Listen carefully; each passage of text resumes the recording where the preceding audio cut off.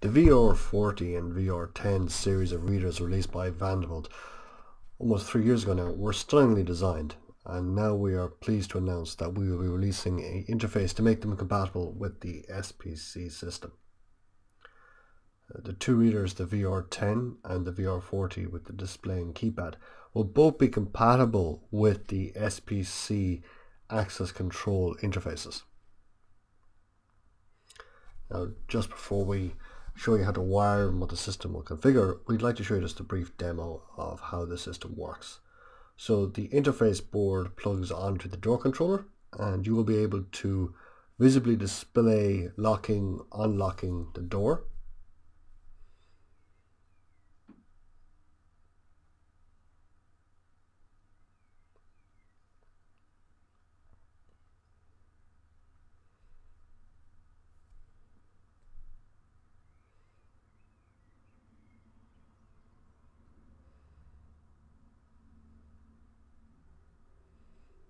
And you'll also be able to present cards showing access granted and access denied.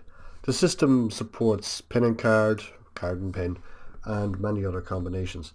So it is a very easy, presentable interface to the customer. It gives a very clear graphical presentation of the information and the state of the system.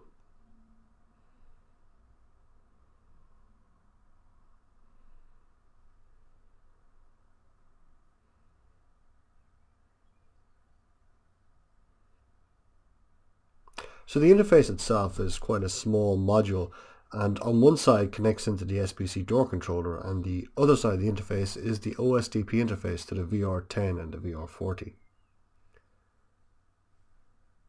To open the VR10 or the VR40, if you're not familiar, you use this small device and you insert it at the bottom of the reader as shown.